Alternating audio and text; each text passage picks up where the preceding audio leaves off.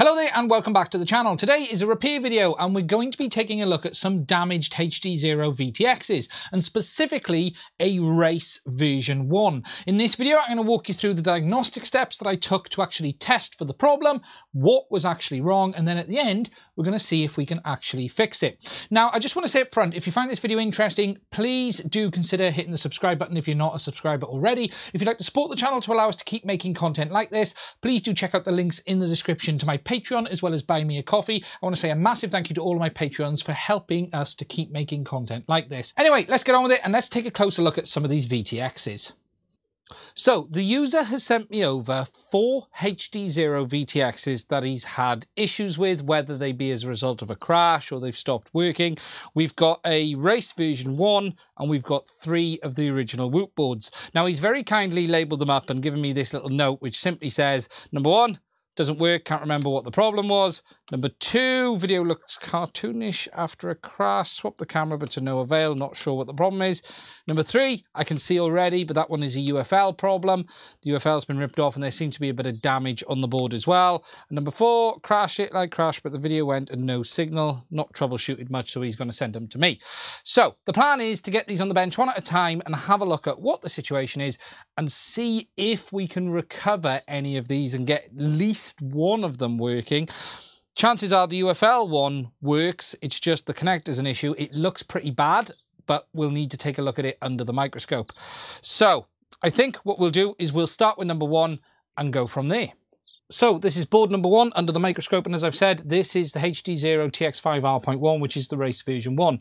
Before we even try and power it up or anything, I just want to have a scout over it just to have a look if I can see any issues, anything missing, anything untoward.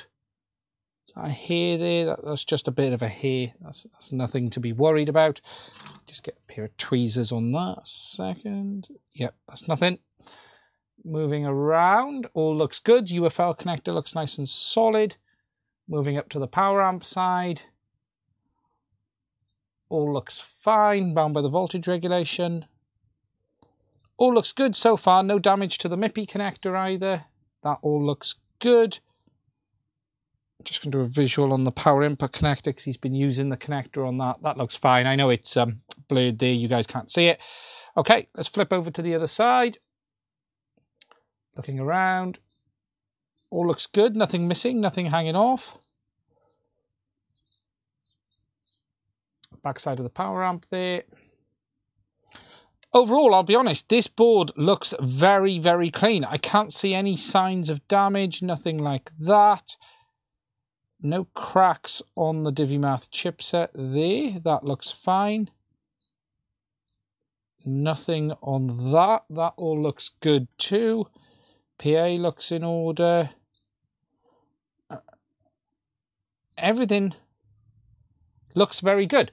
Okay, so I think what we'll do now is start doing some power tests on it. We're not going to power it up a minute. I'm just going to check some basics.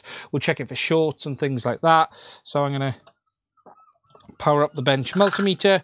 We'll stick it on continuity mode and stick it on diode mode first of all. There we go.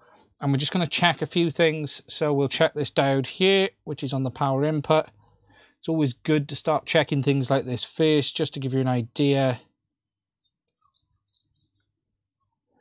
So, okay, that side, spinning round. Okay, we're getting a reading on that. No beep, but we're getting it one way, not the other. So I think he's probably okay. If we look at on the bottom of the board, so we got positive and ground. So let's just check there's no short there. Nope, that looks fine. Ground is looking good. Okay, nothing so far looks particularly untoward.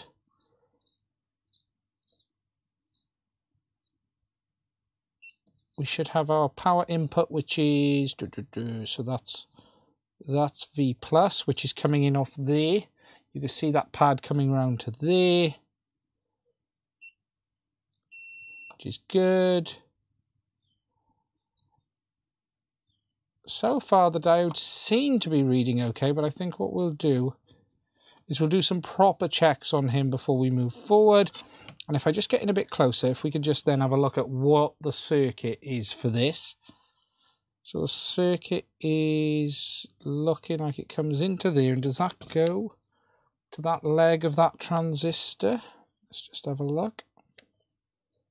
Try to show you guys that. And then to the... Yes, it does. I'm just checking further over here just to see if it's meant to come to here. So what it looks like, the power comes out of the diode into the transistor. Yeah, and then it'll probably come out of there. And if I do a test there, this probably feeds in to other places on the board. There are voltage pads on this we can check in a minute as well. So if I just zoom out to show you, on various places on these boards, so if we come right out, you can see we've got test pads. So there's a ground pad down here, 1V2, so that's 1.2 volt, 3.3. So we've got some test pads we can go on to have a look what's going on and make sure that we're getting the power. At the moment, everything looks nice. We've got no major problems. So I think what we'll do is I'll get a harness connected. Let's get it powered up and let's see what happens. Okay, so we've got it wired up on a battery and we're going to use a short saver just to make sure nothing too untoward goes on. We've got a HDZero camera fitted. We've got an antenna on the UFL as well, just to make sure we don't burn nothing out. So what we'll do is power up on the short saver. And we'll bring it in and we'll power. And we can see that there is no life at all, no short, so it's not shorting out, but there's definitely no joy at all from the VTX. Shut him off again, shut him back on, no flashing LEDs, which are over here, which would indicate to me it's probably a power issue, if I'm honest. That's what that's going to tell me. So I think what we need to do is get in a bit closer and just do a few more tests there and see what's going on. So let me get the meter. Okay, we're now in closer, so we can now just hop in and take a little bit of a closer look. So what I'm going to do is go onto that diode there, which is giving us full pack voltage. If we come on the opposite side, yeah, we're getting voltage to there.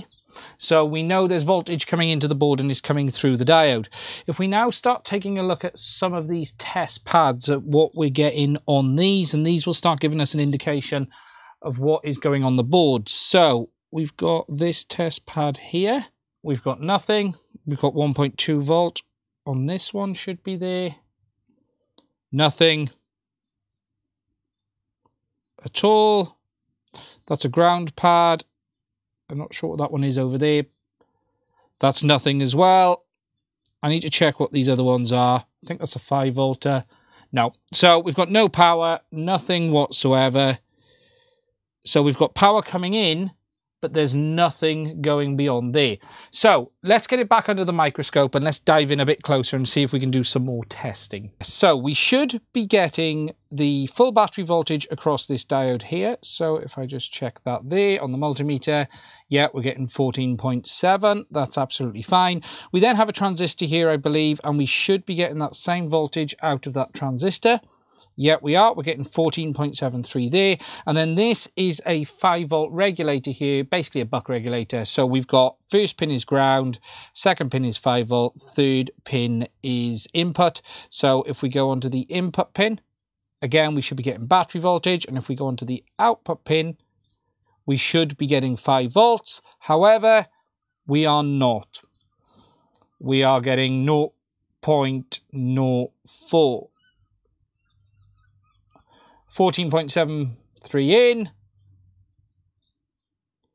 no out. So it's looking like this 4302 regulator that should be outputting 5 volts isn't, and we're getting nothing out the back of it at all. What I will check is that there isn't a short on this side of it. We'll check that in a minute now, but the basics are we're getting voltage to it, no voltage out, so that regulator has probably popped and we're going to need to replace it. Let's just check that there isn't any shorts on the output. So we're just going to kill the power, disconnect it. just to make sure that there's no chance of creating a short anywhere in the system. And again, what we should get is ground to this pin here. Yep, we do. And what we want to just check is that there's no ground here. Ooh. So the question though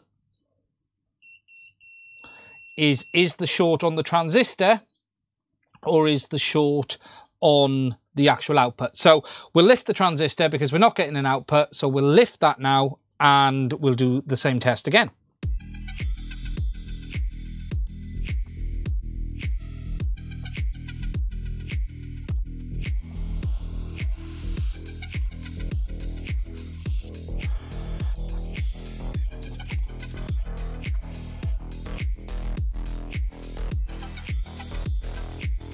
So the regulator's removed, it's all clean off. So if we just check, we've got ground there and we'll check on the output. Boom, the short has gone. No problems at all. That all looks fine. Just check continuity through the coil, looks good. Yep, that's fine. So it looks like it was just that regulator. Now, I need to have a look actually if we have any of these on any of the other boards. Now I actually found a regulator off one of the Whoop boards. It's the same part actually, however it is rated slightly different. The original one on this board is rated a little bit higher than the one rated on the Whoop board. However, in all of my tests I'm not seeing that rating is going to make a difference, so I'm going to go for the swap, test it and see what happens and go from there.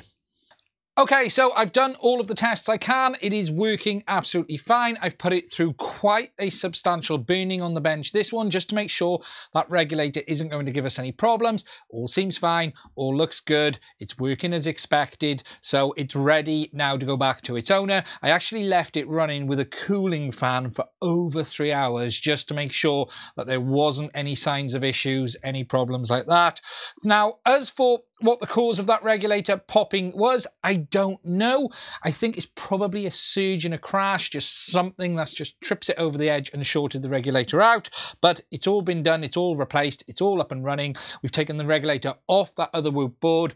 Yes, they do appear to be rated slightly differently, but I suspect this one's slightly overrated simply because of the additional complexity, but I don't see a reason why that's going to cause any problems. And as I've said, I've done all of the extensive testing that I can do. So that's it. It's all ready to go back to its owner.